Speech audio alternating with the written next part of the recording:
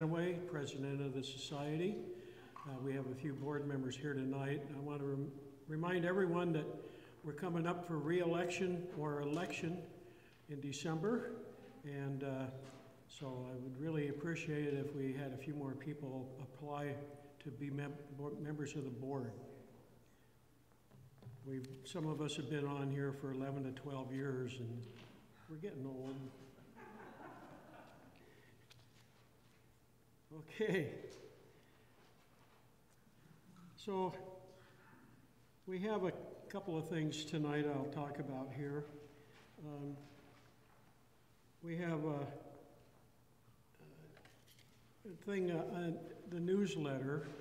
Now I've been sending out newsletter by email. We had it sent out in hard copy before. Does everybody like the new newsletter that's getting it? Yeah? You like that stuff in there? Yeah. Do you know where the latest picture is of the, the little contest I put in there? Has anybody figured that out? Cars in the intersection. Yeah, we got somebody in the back. Well, I really missed the printed copy list. Oh, okay. Yeah, I know it. We have a few that do, and I don't know. We'll talk about that again. So anyhow, last month was pretty good. I knew that already, that there was a public restroom in downtown Bellingham. Now it's a beauty shop. Yeah, okay. All right. So I want to thank the people that brought in the goodies tonight. And so we got your choice selection of cookies and some punch there. Pretty good stuff. We have some future presentations coming up. Next month, we'll be doing our little program for December, and included in that is a description of the Christmas ship by Don White. No, it's Wright. Yeah, okay, yeah, all right. And he ran the ship for a number of years, and there's quite a history behind that, and so we're going to see a presentation there. The January one will be me again, and I'll be talking about White City. That was the carnival up at Silver Beach, and there's lots of pictures and information about that. We have a program in February about historical places in Whatcom County. And in March, Troy Luganville is going to give a presentation. I'm not sure what on yet. Yeah. So anyhow, I'm going to pass that on to our next person here. Fred's going to come up and talk about. Oh, April, yes. Okay. So we're going to hear about a new book in April from, from Candace Wellman. And she's going to talk about one of our early people here. It's going to be interesting.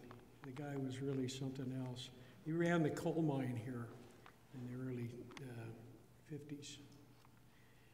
So, without further ado, I'm going to have Fred come up and talk about our speakers and our speaker tonight.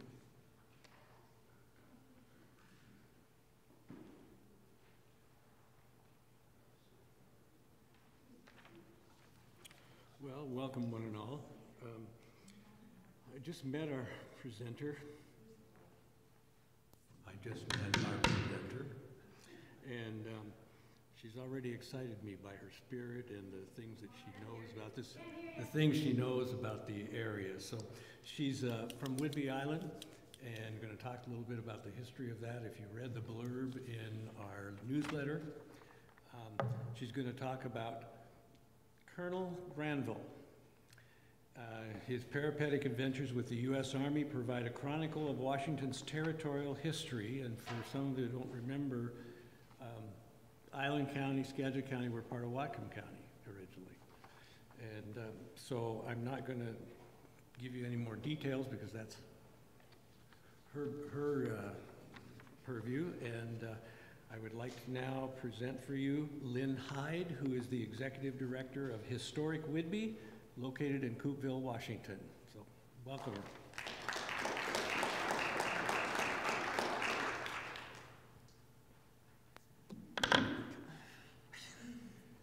How's that?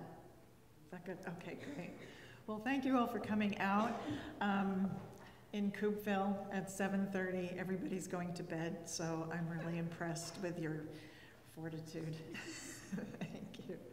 So yeah, I am the director of Historic Whidbey, which is a nonprofit in Coupeville that is kind of a two-headed beast.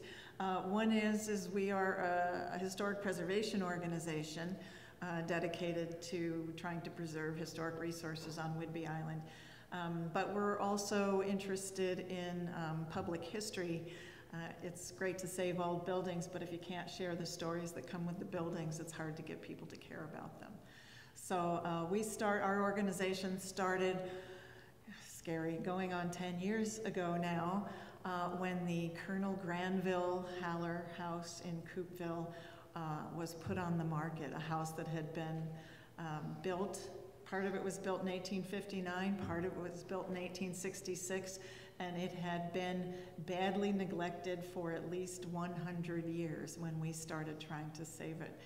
It had been saved from complete neglect by a family that lived in it for 50 years, from 1952 to 2002. But they had allowed a great jungle to grow up around it so that nobody knew the house was there.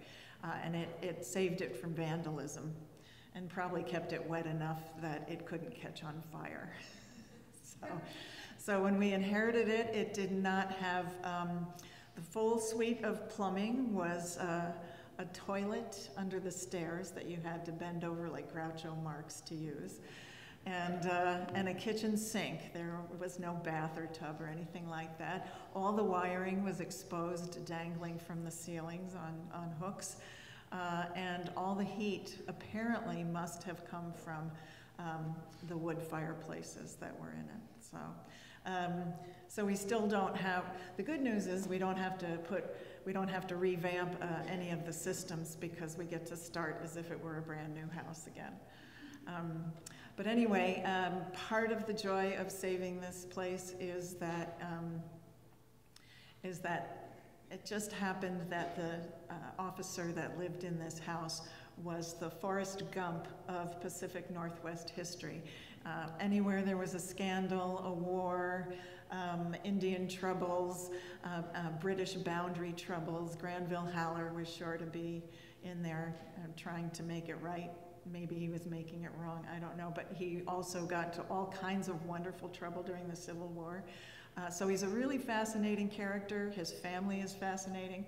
And so I'm going to do kind of a quick sprint through his resume with a little bit of talk about his house as well. So I'm glad to know that I haven't moved so far out of my territory that we are not on Coast Salish lands anymore. So when I do the land acknowledgement, I am still in the same place.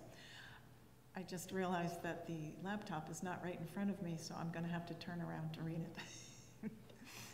I'm used to having it right in front of me. We are gathering on the ancestral lands of the Coast Salish people.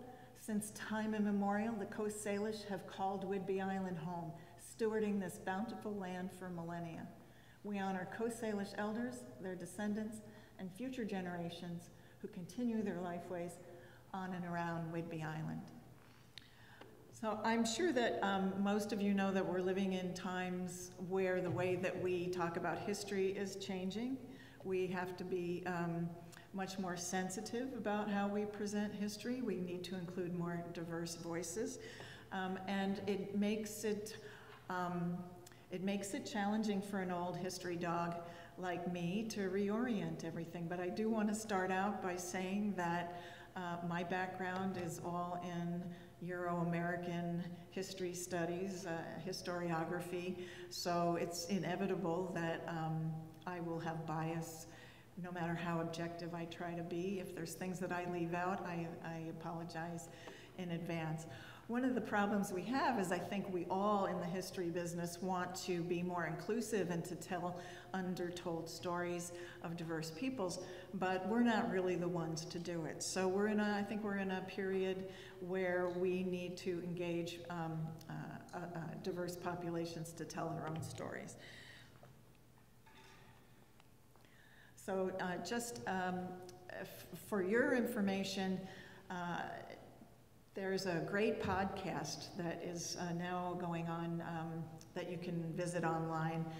Fort Nisqually Living History Museum last year hosted a series of 4 panels with local tribal members, and they got to share their stories. This is South Sound tribes like the Nisqually, the Puyallup, the stories of what the treaty era meant to their people at the time that the treaties were being signed and as it affects them still today. It was such a successful series of panels that they turned it into a podcast.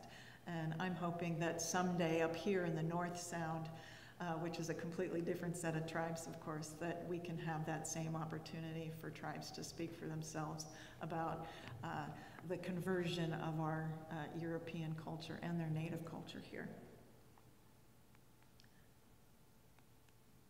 Wrong button, sorry. Okay, the Hallers in their house. So this I include this picture of the house from a couple of years ago when we had it up on stilts so that we could give it a new concrete foundation. The windows are all out being rehabbed. It's not very photogenic, as you can see. We've cleared most of the jungle in front of it. But, you know, historic preservation is an act of love. It's something you need a lot of imagination for. You can't just look at a house like that and go, oh, I'll bet that was beautiful, or oh, that is going to be so beautiful in the future. I'm sure most of the people who walk by it go, what in the world have they got themselves into? Well, this is the way I see it when I look at it. There's no bluebirds in the painting, but I put them in there. So just a quick note on Central Whidbey, Coupeville. How many here have actually been to Coupeville? Oh, most of you. So you know it's got all that historic charm, right? The Haller House is actually right in there. Chances are really, really good that unless you have been there in the last couple of years, you had no idea the Haller House was right in the middle of downtown. But it is. So you may know that that area is also a unit of the National Park Service, a partnership unit called Eby's Landing National Historical Reserve. That reserve is overlaid on the pre-existing Central Whidbey Island Historic District. And the reason it's so significant is because it is home to the densest collection of pre-1870 houses in the state. So really the first 20 years of Euro-American settlement here, their houses are still standing. You know, when the settlers first came out here, they were used to going everywhere on a boat, so no matter where you were, you had a good chance of building a big town there as long as you had access to the water. But unfortunately, it didn't stay that way, and so when all transportation started moving to ground transportation instead of ships, then Whidbey sort of became a backwater and was frozen in time. But in the early 1850s, it was a contender, like all the buildings that, or all the little towns that had sprung up by 1855, who all thought they were going to be the next New York of the West, whether it was Port Townsend or Seattle or Olympia or here. Believe it or not, Whidbey Island actually had high aspirations. So just a quick romp through some of the oldest houses in the reserve. The 1852 Fairhaven, the 1854 Coop House, the 1855 Island County Courthouse. This is the oldest courthouse that survives in the state. The Jacob Eby House, if you've heard of Isaac Eby, this was his parents' house. And of course, Eby's Landing is named after primarily Isaac and his prairie, but his parents were there too. This is owned by the National Park Service and is open in the summer on weekends. This wonderful house, 1858 Engel House, you can tell it's an old picture. This is why we decided we needed a preservation organization in the community, because this is what it looks like today. There's a lot of problems when you have houses in private ownership and the owners are not able to maintain it. And once it gets past a certain point, they don't have the money to bring it back. This house in particular is a real challenge for us because the people who live in it are the 7th generation of this family to live in this house, and yet they are not able to maintain it. So Historic Whidbey is trying to help them out with putting together a preservation plan to bring the farmhouse and the buildings that come with it, the farm buildings, to save them, bring them back. The Ferry House, this is a famous one out by the landing. If you've ever gone out to hike or gone to Abey's Landing State Park, this is the very evocative, apparently abandoned building out on the way to the beach. It is owned by the National Park Service, but at the moment it is not in a condition that allows people to go inside. Another 1860 farmhouse within the reserve, another farmhouse in the reserve. This is downtown. Seaside Spa and Salon is one. Is it the oldest? It is, if not the oldest, then the second oldest house on Front Street in Coupeville. And Toby's, of course, is famous. This was built in 1866 for one of the first merchants. Lynn, can you talk better into the microphone there? What was the history of that one? The history of this one was, well, it's the oldest commercial store still standing in Coupeville. And they have good mussels too. Oh, I should go back. So this is the oldest picture that we have. Maybe I should just turn this. I was going to say, if you Turn it this way. maybe then you could do both at one time. Yes. Would that be helpful? Yes. I have to be able to see you so I know when I'm putting you to sleep. That's.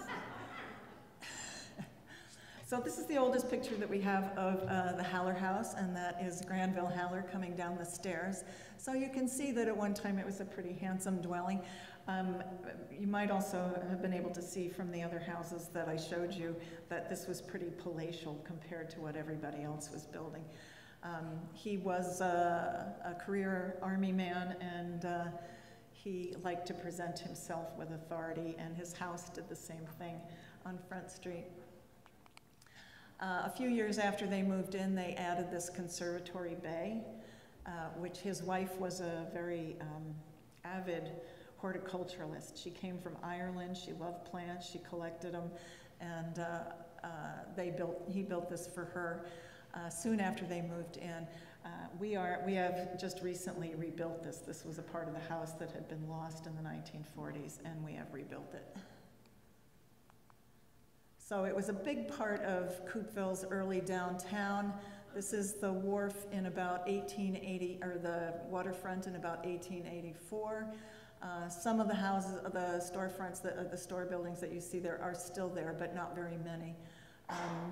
The Haller house is all the way down at the end, and it had in its front corner of the property there the very first commercial building. It was built in 1859 by Raphael Brunn, and at the time that he did that, Coupeville was not really a town yet because it was still an Indian village. So his wharf and his warehouse all came pretty quickly after the treaties were signed. The treaties were signed in 1859, and that's when the native peoples who lived along Penn Cove began to move off to reservations. And when they did that, it opened up prime wharf territory for the white settlers. And so Coupeville doesn't really start to develop until the native peoples have started to go to the reservations. But it was at that time, at the transition time, that the Haller property started to be developed, the first wharf in Coupeville. Just another view of it a few years later, 1890, when the mosquito fleet was visiting Coupeville regularly. This, believe it or not, the white building that you see with the flags hanging from it, that is, the Haller house is to the left of it, and that building was the only movie theater there ever was in Coupeville, which lasted for about 20 years.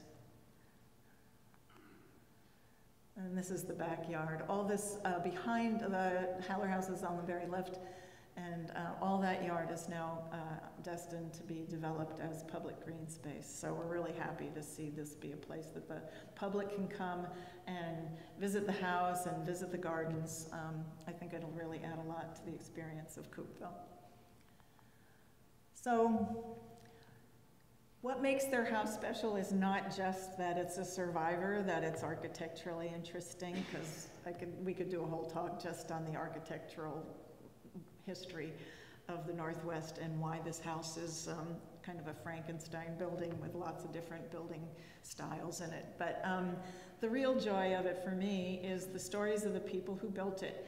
The Hallers, Henrietta and Haller, they were married in 1849 in York, Pennsylvania, right after he came back from the Mexican War. You can see he did very well.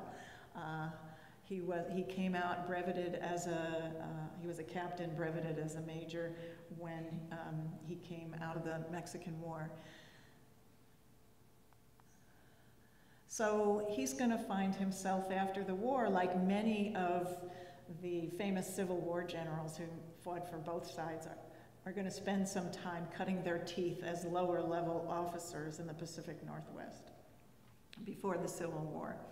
So I love to give an idea of what kind of landscape they were coming into, and I think that this is the Salish Sea, this is the homeland of the Coast Salish people. It's easier for us to understand why this part of the world, part of the geography was so important if you lose your orientation where north is on top. Because as soon as you turn the map, and the star is where Penn Cove is on the central Whidbey Island, you can see by the geography, by the way the Straits of Juan to Fuca, Puget Sound, and the Georgia Straits all come together at this intersection. And it's like I-5 meets I-90 for native canoe people. So their culture is they're very much intermarried, their culture is very consistent, and so you can just see how nature has kind of created this cocoon for the Coast Salish here in the Salish Sea. It means there's going to be a lot of trade in the area, and the trade is not just going to come from saltwater. The trade is also going to come from the east side, the Plateau tribes coming over the Cascades, because 3 of the Cascade passes, the rivers that come, are entering on the east side of Whidbey Island. Whidbey Island's pretty long, so you've got the Skagit River, the Stillaguamish, and the Snohomish all entering into saltwater on the east side of Whidbey Island. So if you are trading with any tribe on the Salish Sea, up into British Columbia and all the way up to southeast Alaska, if you're trading over the mountains with the Yakama or the Cayuse or anyone on that side, you're probably at some point going to have to come through central Whidbey. And so Penn Cove, George Vancouver and Charles Wilkes, the British and American explorers that first came here, noted that Penn Cove was the most densely populated native settlement that they saw anywhere in the Salish Sea. And Charles Wilkes said they were the most advanced in civilization. So that's the lower Skagit that are living on Penn Cove. And here are the rivers. So it's a pretty strategic place for something that now is a vacation backwater. So really quickly, 1850 is when things are really going to explode here. This is when the first settlers the Willamette Valley has filled up with Oregon Trail farmers, and so the only place for you to get some good farmland is to jump the Columbia and start coming up here. And so the years of 1850 to 1855 are when the government created the Oregon Donation Land Law, and this is when the government says, if you can work a piece of land, a claim for 4 years and develop it, you can keep up to 320 acres. If you bring your wife, 640 acres. It's all yours, it's free. And so it created an incredible land rush into the Puget Sound area. So the Salish communities here, who are used to trading with Eastern Plateau tribes, they're used to trading with other coastal natives from British Columbia and Alaska. And now, and of course, as you know, by this time, there's also been for 20 years or so, Hudson Bay Company forts. And the thing that really set the Hudson Bay Company apart, the British apart from the Americans here, is that the Americans were not here, I shouldn't say that, the British were not here to create settlements. They're not bringing their women and children and their oxen and their tools. They're coming to trade. It's a commercial operation. It's not nation building.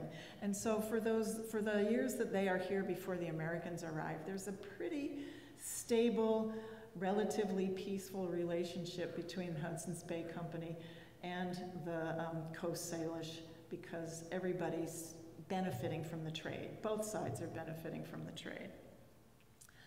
But when the Americans come, that's going to really throw a monkey wrench into things. Not to give the British too much credit on that.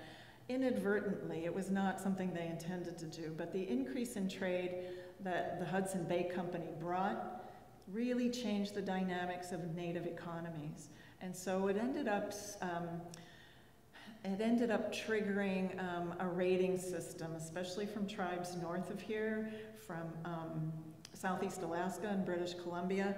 They're coming down to trade with the Hudson's Bay Company, but they're also here to raid native villages and take slaves. Often taking slaves was one of the worst things. So native cultures out here, slavery was pretty common throughout the Northwest, but it became very, very aggressive and virulent once the Europeans brought their trade in, and the incentive to get wealthy drove them to more aggressive actions. So when the Americans come in, they're going to create their own problems because they're here to dispossess. They're not here to trade, and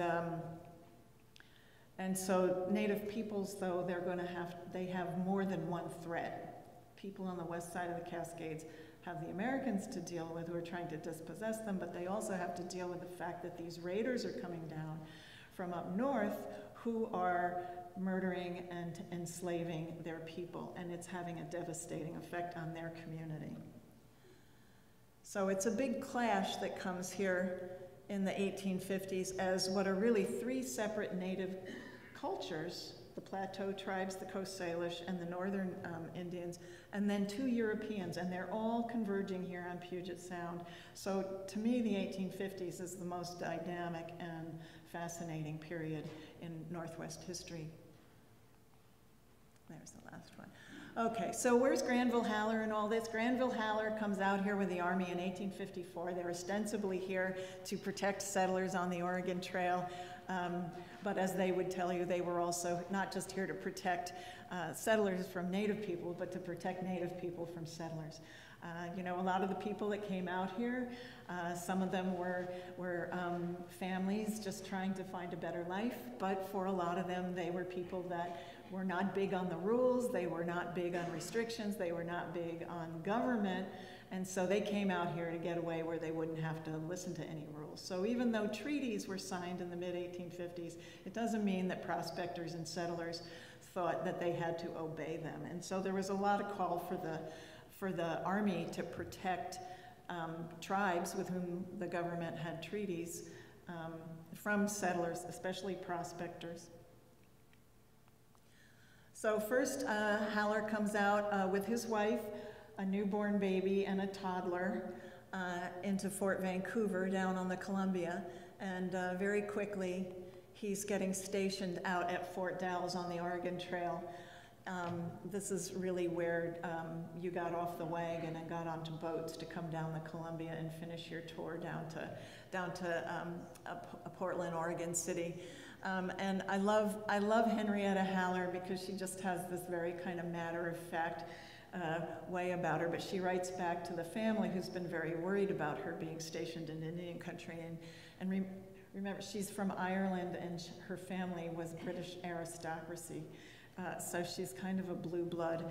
And here she is out there at Fort Dalles. And she writes, I spend most of my time with the children, the cow and calf, the pigs and chickens. But we're not concerned with the Indians about our children. I keep them close to the house because of the snakes. She's my kind of gal. So Haller is engaged in several affairs as an officer on the east side. Most of the time when there were difficulties with Native peoples on the east side of the mountains, if there were wagon trains that had been attacked, and there were several by Native peoples, generally it was not a tribal, it's not something the tribe intended to do as a military operation. It was often young, individual, you know how teenage boys are, right? So young men, hot-headed men who would act impulsively, and then, of course, it's going to bring the wrath of the army down upon you. Haller was sent out on a couple of expeditions after some settlers were killed on the trail. The idea was not to punish, but to request the tribes to deliver the perpetrators so that they could be taken to trial. How we would evaluate, in a modern sense, the way those trials were conducted is open to debate, and I'm not an expert on that. But Haller did have some history with trying and punishing Native peoples out in Idaho. Where did I go? I forgot that. I just wanted to point out the little red dots here are all the places in the Washington Territory that Haller saw action with the Army. So as you can see, he's somebody who's got action going just about everywhere throughout the Columbia and way up into our area right here. And of course San Juan Island, because he was involved in the Pig War. Okay, so there's a lot of bad blood after the treaties are signed in 1855, and there's a United States Special Indian Agency, or a Special Indian Agent named A.J. Bolin, who is sent out to try to deal with some people who need to be chastised for the relationship with the white prospectors. He ends up being murdered by the Yakama, and so Haller and his company of 100 soldiers are sent into Yakama country from Fort Dalles up towards Toppenish to try to convince the Yakama to deliver the murderers of Agent Bolin. And unfortunately, what he walks into is a wall of Yakama warriors who are waiting for him, and they are immediately virtually surrounded, and ultimately Haller and his 100 men are going to find that they have up to 1,500 Yakama warriors surrounding them. How Haller got his men back to Fort Dalles is actually pretty remarkable. He lost 5 men, but it was a 3-day running retreat all the way back.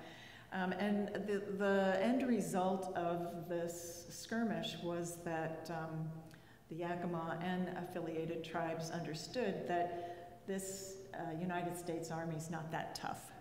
We can take these guys. They don't have enough men. We've got a lot more men than they do. And so it begins, it's the beginning of the Treaty Yakama Wars, which went on for about three years in eastern Washington. And it's usually referred to as Haller's defeat, which was really a burr under his saddle. He thought he was pretty good for getting his men out of there, but he gets blamed for getting kicked in the rear. So Haller's a really interesting character. He writes a lot. It seems to me from his writings that he had a lot of intentions of publishing memoirs. And his writings on Kamayakan, who was the chief of the Yakama, who had delivered him his defeat, he had a lot of respect for him. And so I wanted to read this section of his memoirs of Kamayakin, because it shows you a complex man of his times who understands that these are people with their own right to defend themselves, but he also is a man of manifest destiny who thinks that the nation building, the great spread of American democracy is more important. So he writes, Kamayakin should take rank with the most eminent chiefs of the Indian, worthy of the pen of Fenimore Cooper. He was keen, far-sighted, and resolute, and was most bitterly opposed to the encroachments of the white man.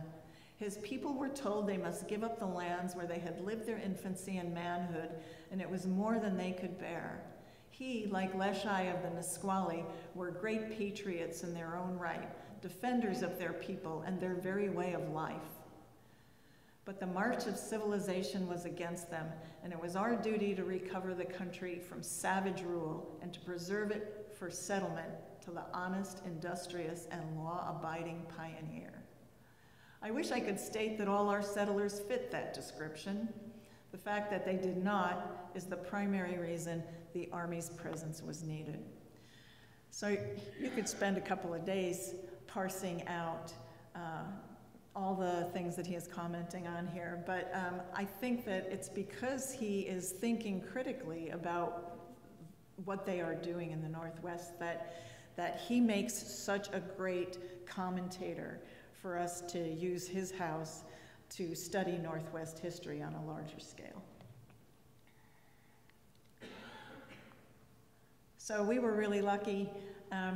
Last year we had a guest speaker named Emily Washings, who's a member of the Yakama tribe. She is an independent scholar. She is married to another native man who is also, he's descended from warriors that fought in the Yakama War, but he's also descended from soldiers that fought in the Yakama Wars. And so they have this, they've been really interested, she's been really interested in her studies to try to reach out and contact and study the descendants of soldiers who fought on both sides. And she came to talk for us, and she was the one who brought to my attention that she had a more favorable view of Granville Haller than of the other officers, because he was the only one who noted that the reason the Yakama decided to go to war, the trigger that made them go over, was the fact that the prospectors that had been encroaching on their land had been abusing native women. And it's what set the warriors to an aggressive path. So if you were interested, she did her presentation by Zoom. If you go to historicwhidbey.org, there's a search field at the bottom of the homepage, and if you write in Washings, you'll be able to get a link to that presentation. It's really fascinating. He also had a lot of respect for Chief Leshai, as most of the Army did. Chief Leshai was a Nisqually chief. You may have heard of him. He was fighting against the whites during the treaty wars in the 1850s. He was brought up on charges by the civilian courts in the Washington Territory, and he was treated as a murderer instead of an enemy combatant. The U.S. Army was very much against trying him in this way for fighting as a soldier and not as a murderer. But in the end, it was the civilian legislature that tried him, sentenced him to hang, which was the last, it brought about an end to the hostilities on the western side of the Cascades. But, and I think it was in 2004 that our state legislature had a historical court where they revisited Leshai's case, and he was exonerated posthumously from the murder charge. But Haller wrote about him too, and said that Leshai, like many citizens during the struggle for secession, appealed to his instincts, his attachment to his tribe, his desire at the same time to conform to the requirements of the whites, which to many of his people were repulsive and incompatible. And when they asked for terms of peace, he was entitled to the protection from the officers and soldiers, but on the testimony of a perjured man, he was a martyr to the vengeance of the unforgiving white man. And by the way, there is actually, down in Lakewood, near where Leshai was hung, there is a stone monument, and Haller's final phrase there is inscribed on that. So this is Penn Cove at the time of settlement. The three main villages there were the seat of Lower Skagit power. Isaac Eby was the first settler. You can see he was not messing with them on the cove. He found the good farmland on the west side, and he stayed there for the most part. Other settlers started down at the western end of the cove in what was called Coveland, and it was the county seat for Island County, so all the territorial courts, the courts were held there. And then at the time of when the treaty wars began, the Penn Cove Special Indian Agency, which is what that rectangle is. This is one of multiple special Indian agencies that were created after the treaties were signed while they were still waiting for ratification, which took 4 to 5 years. These were really, if you ask Native peoples about these special Indian agencies, these are really internment camps. So much of the fear when there was war going on the east side of the mountains was that those tribes were going to enlist the western tribes to collaborate with them to drive white people out of the Sound country. And so there was a concerted effort after the treaties were signed to bring the people in the foothills of the Cascades, the river people, to come down and be held temporarily in these special Indian agencies until the permanent reservations could be established. Life for them was very hard there.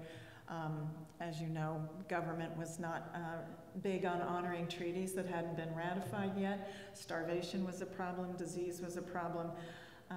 And so at the height of the Penn Cove Indian Agency's tenure, there were approximately 80 white settlers living in this region and nearly 3,000 Native peoples living on the beach from all different tribes in Western Washington. So every time I'm out at the wharf and I look out there, I can't not populate the beaches with the longhouses and all the drama that was going on that you can't tell now that the buildings are gone. So Haller is going to be sent on another mission after he returns from Toppenish and being defeated there, because the Army has two directions it has to look. It has to look not just in the eastern Washington where the tribes are in combat, but these people who are living on the Sound, not just Native peoples, but the white settlers too,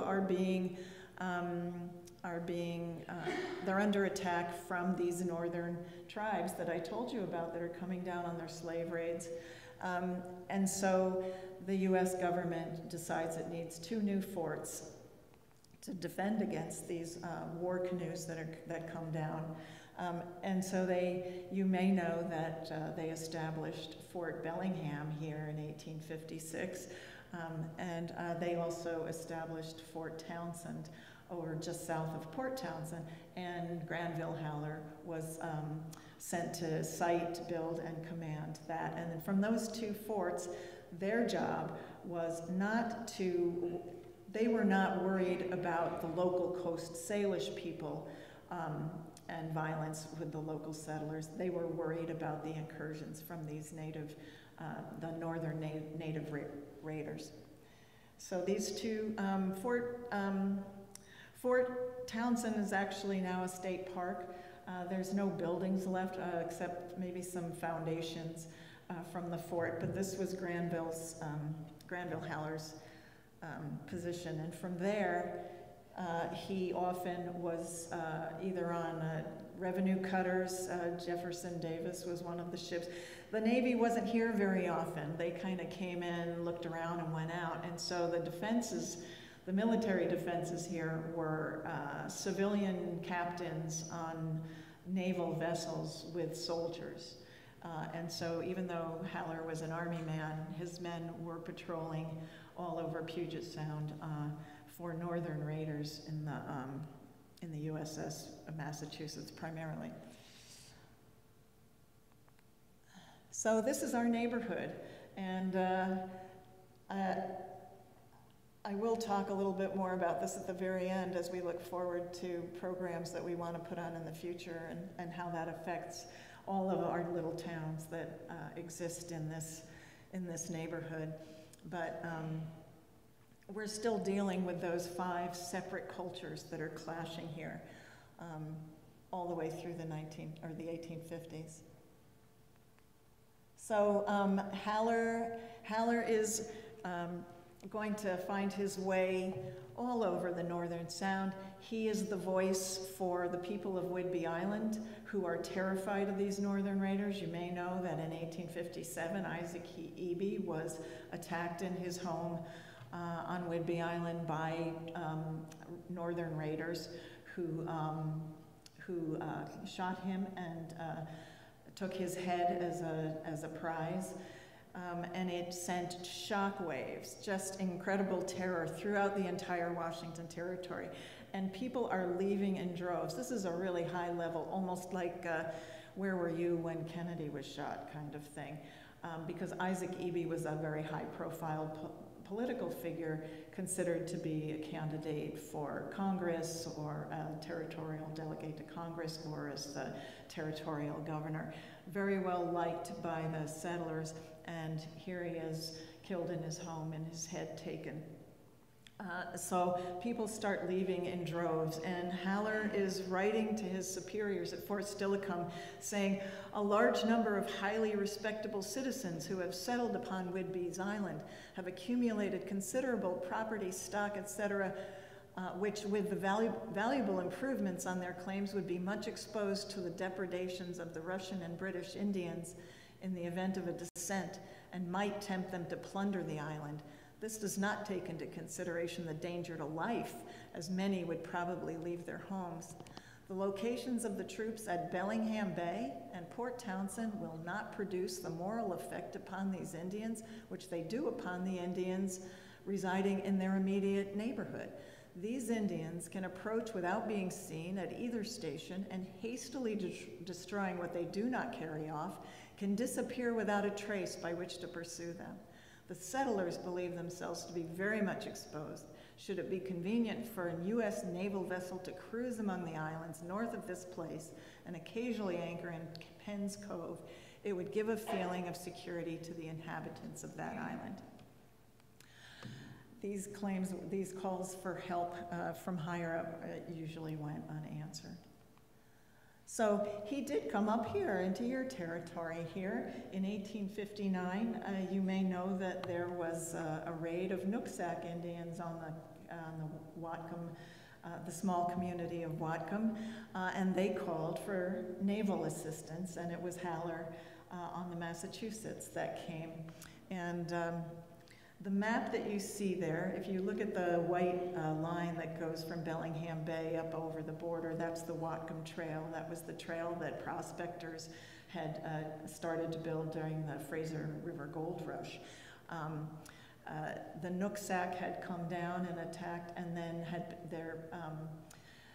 it had not gone well for them, and they were forced to retreat. I think Henry Roeder's got some pretty good memoirs on that.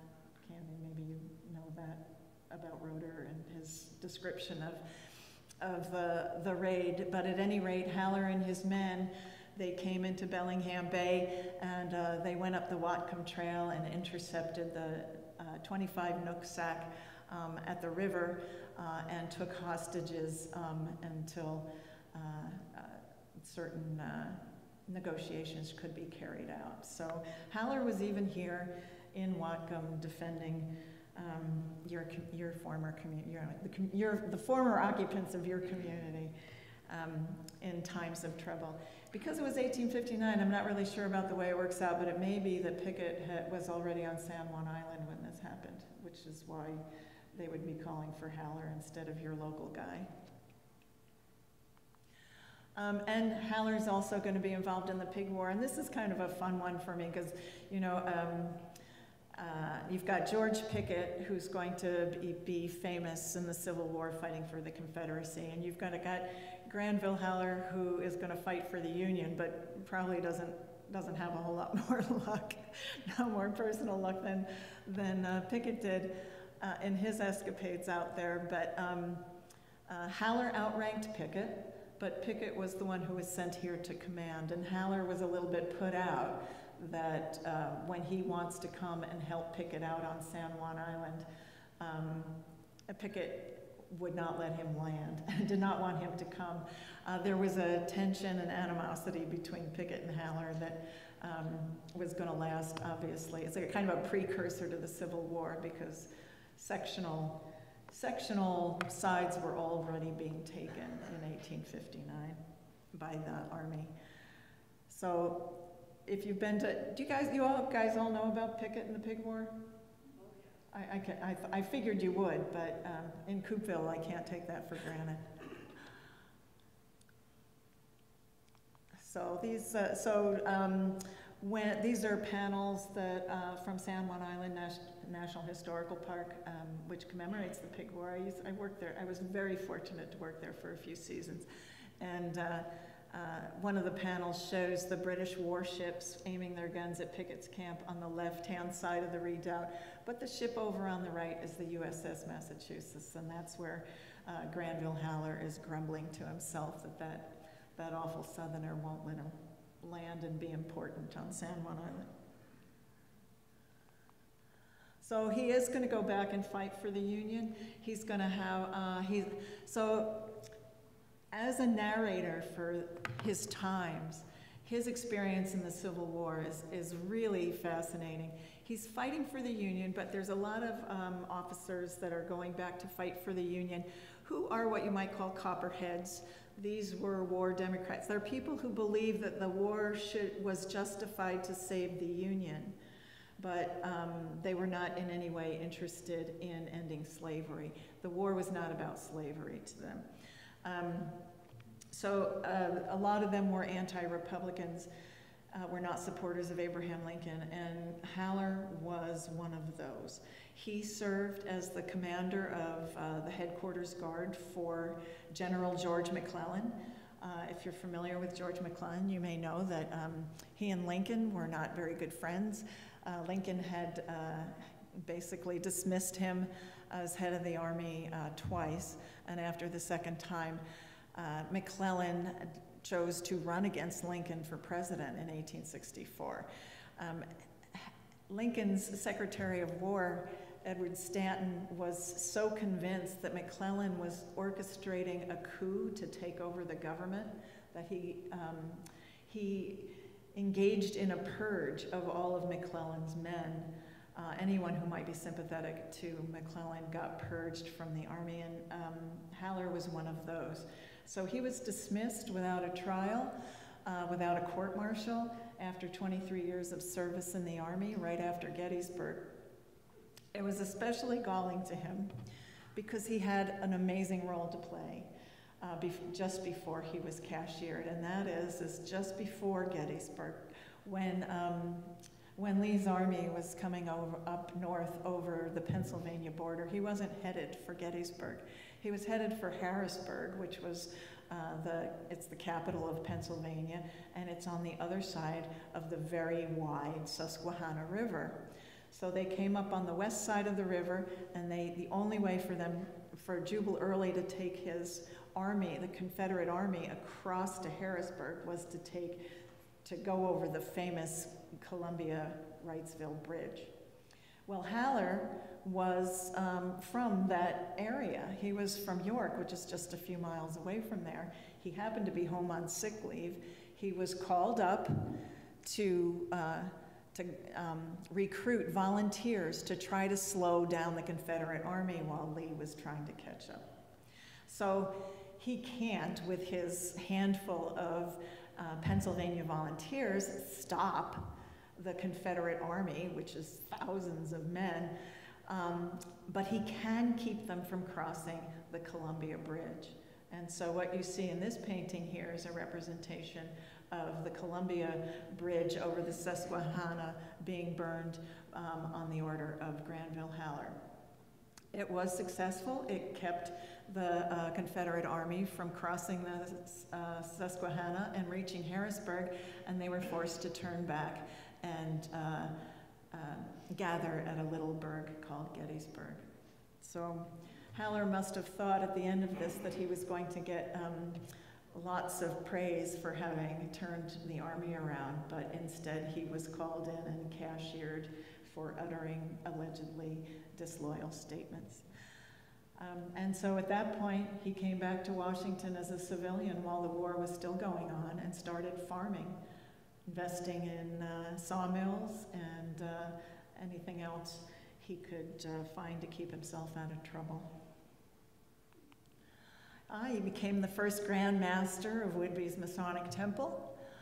He was Coupeville's postmaster, the county treasurer, and he's kind of an old man potter. By the time he's done, he makes an awful lot of money out here in land speculation and investing in mills and infrastructure. He leaves Coupeville in 1879, and he ultimately builds an 18-room mansion on First Hill in Seattle. The entire time that he lived in Coupeville, which was 16 years, he was lobbying Congress for a court-martial to clear his name from the charge of disloyalty. And ultimately in 1879, he was granted his court-martial and was exonerated. And so he actually spent 3 years before retiring, recommissioned in the Army as a colonel. So the women of the Haller house who, we just don't have a whole lot of information on them, but they're teasers. Henrietta was actually the financial brains of the operation.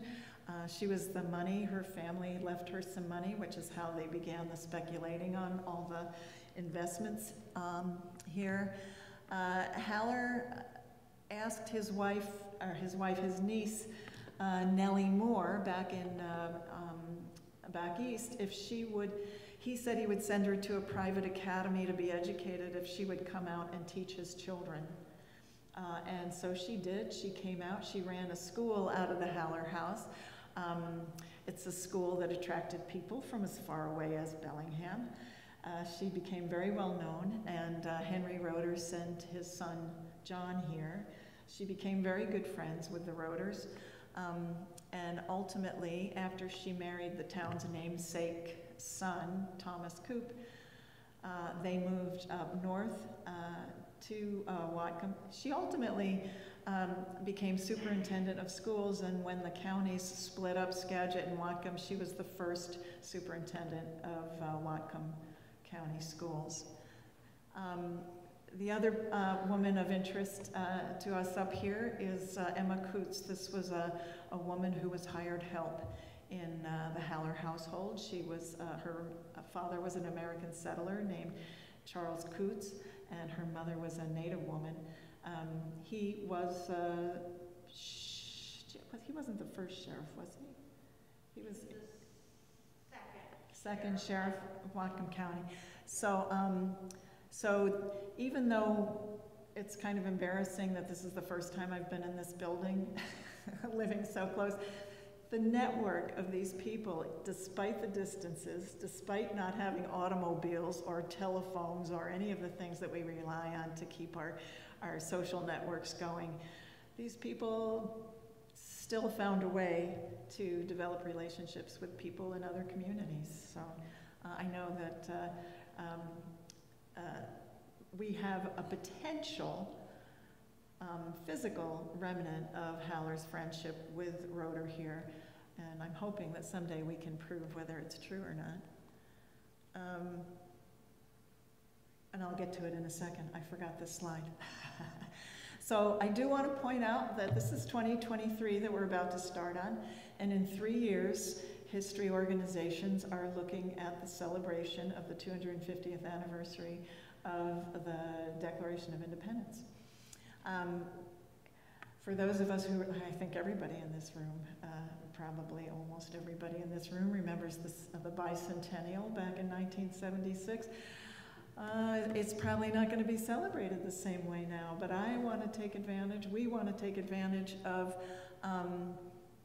this opportunity to offer programs and celebrations that include a much more diverse background, and to take some time to look back and say that the things about our history that are hard for us to reconcile with how we see ourselves as a people, we've come a long way, and I think that this anniversary gives us a chance to celebrate the progress we've made, even if we still have a lot longer to go to fulfill some of our country's promises. And I hope that Bellingham is going to want to do this too. So our house, that means what we have is 3 years left to get our house open. And I'll tell you what our house is going to be. So this is an aerial shot of the enormous 2-block length of Coupeville's historic district. The wharf is there on the left, as you can see, in the museum at the foot of the wharf.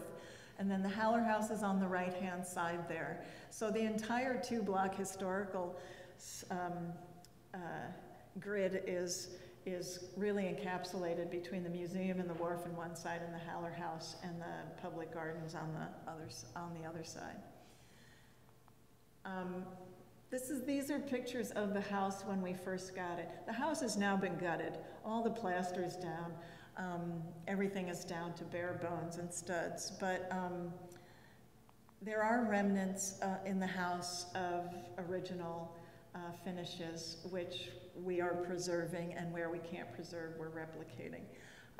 Some of the hardware, this is, I don't know if you can see it, but this particular rim lock is a molded iron figure. It's got like a Grecian goddess or a Roman goddess in a garden.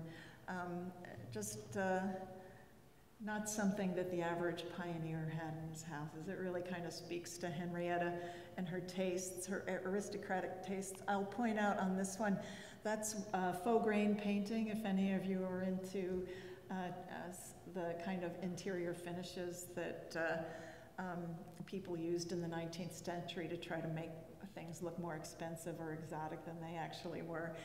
All the interior doors in the Haller House were faux grain painted, so they would have had to have had some aspirations to style to do that.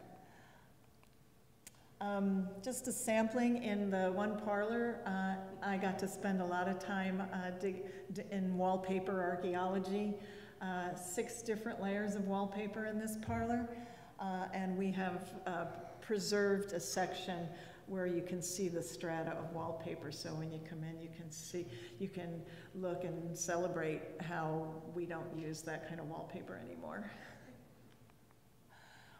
We have a rather large gallery that was damaged by fire that has very little.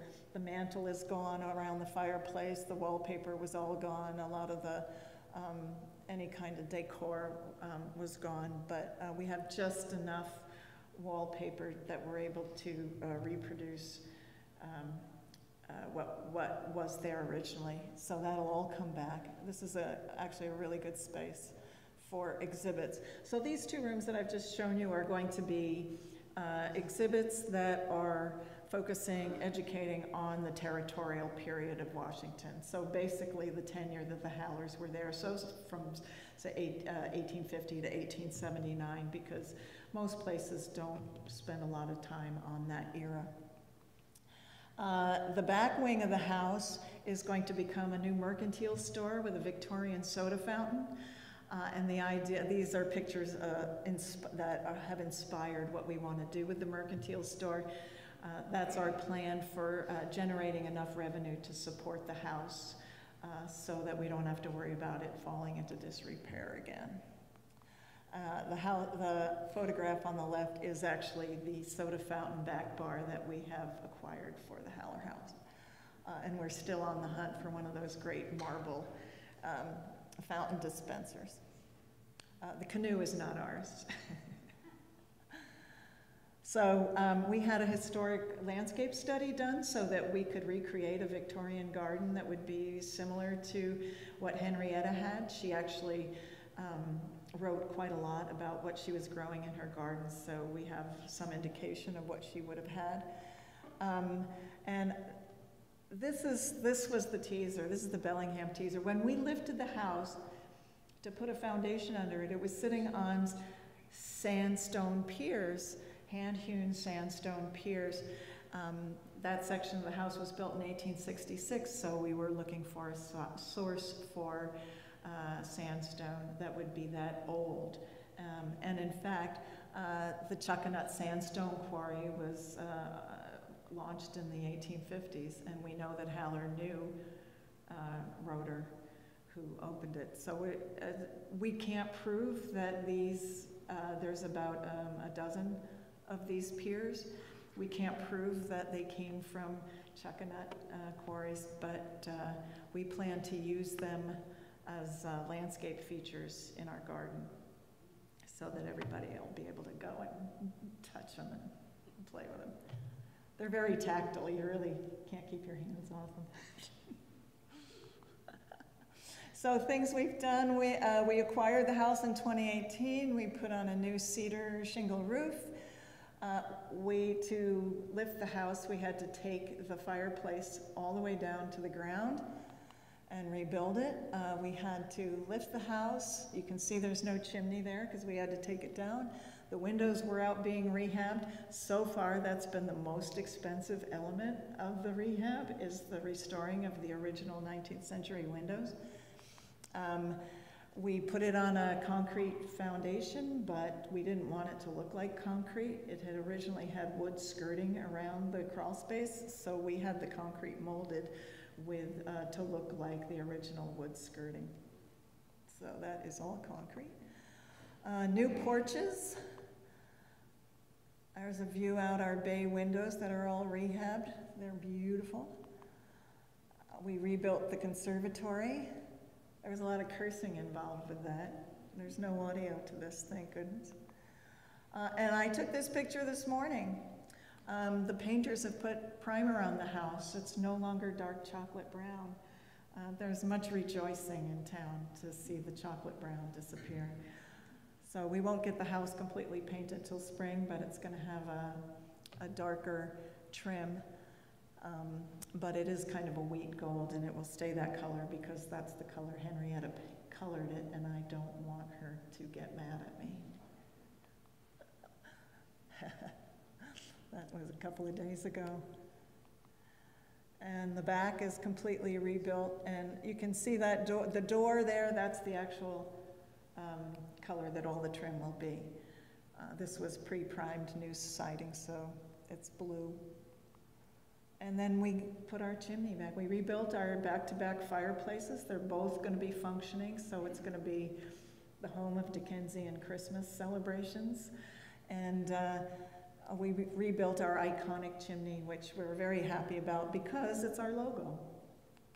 Had to come back. We actually labeled the face bricks there in the pattern, numbered them so that when the mason put them back together again, they could go back in the same place. It still needs to be cleaned up a little bit, but it's there. So, thank you all for hanging in there for that whole thing.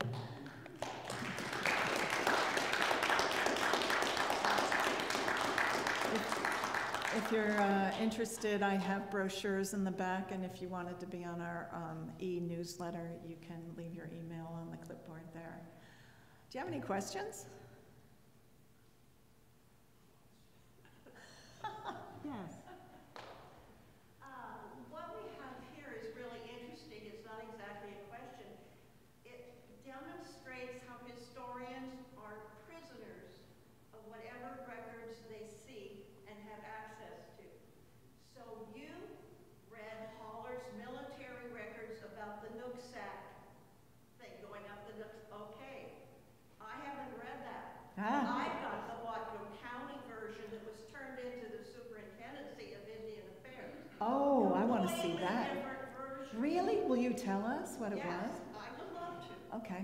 So, once this mess in Bellingham and the one guy gets killed, then the county commission, they know that all hell is going to break loose when the army comes over. So Deputy Sheriff John Tennant, who is a future superintendent of schools and is on the county commission, he's just all kinds of things. And he has a lummy wife, whose father is a very important man, and her brother-in-law is Nooksack. Okay? So Deputy Sheriff Tennant heads up the river to talk to Chief Humtella, who's the principal chief of the Nooksacks at the crossing village. And so he goes up there and he tells them what's going to happen if the army gets in there.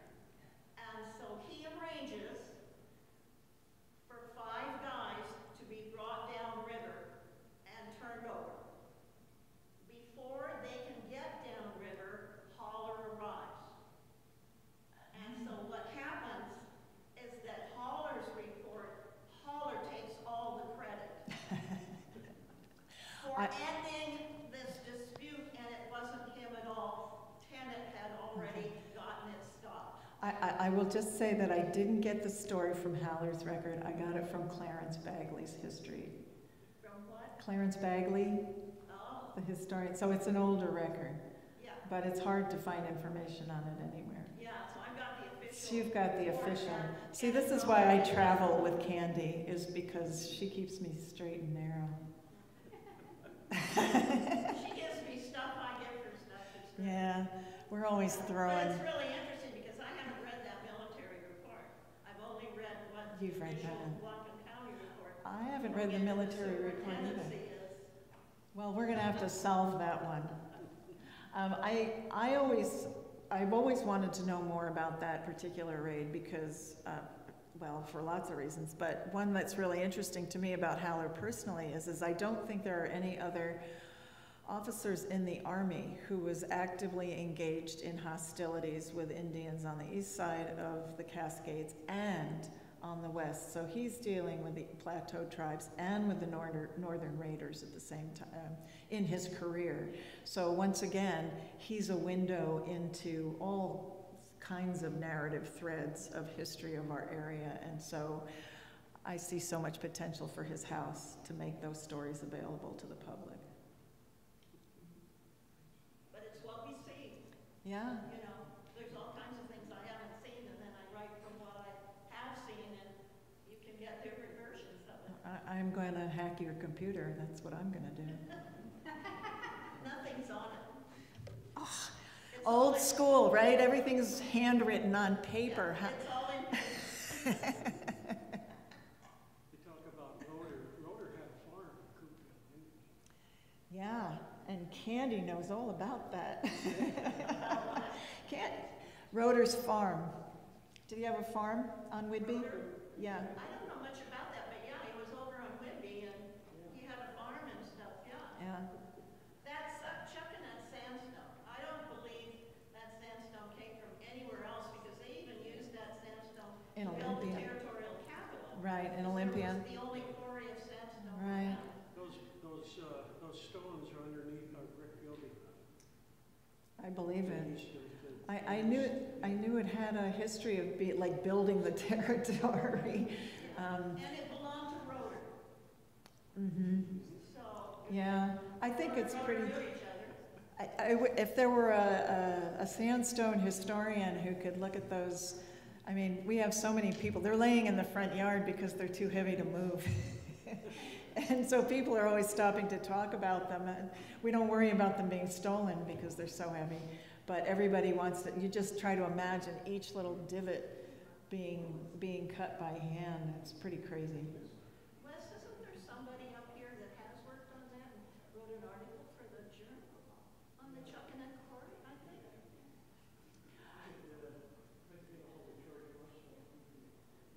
Seems to me there's an article that I saw. Let me Yeah. look through my Okay. copies of the journal and see if I can find it. Okay. Anything else? Anybody got a historic building they need to save and want advice?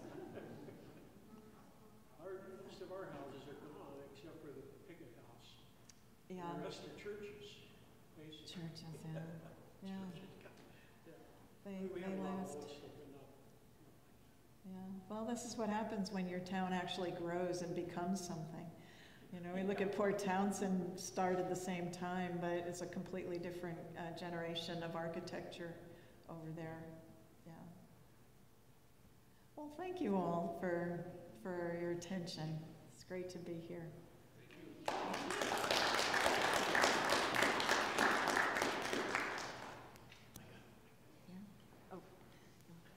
Speak. Well, I want to thank Lynn and all of you for coming tonight, and I hope you enjoyed this. It's a pretty good program. So next month we're going to have Dawn here talking about the Christmas ship. So I hope to see you all then. Thanks for coming.